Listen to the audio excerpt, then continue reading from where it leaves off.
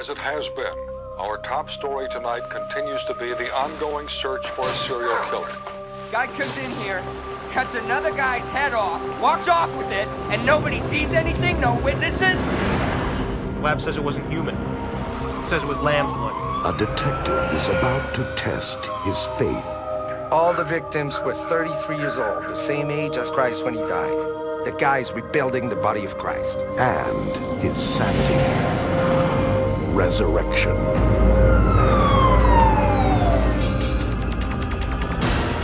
Christopher Lambert. Leland Orser. Question your sanity.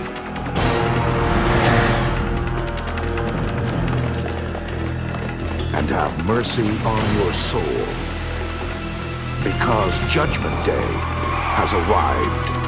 No! No!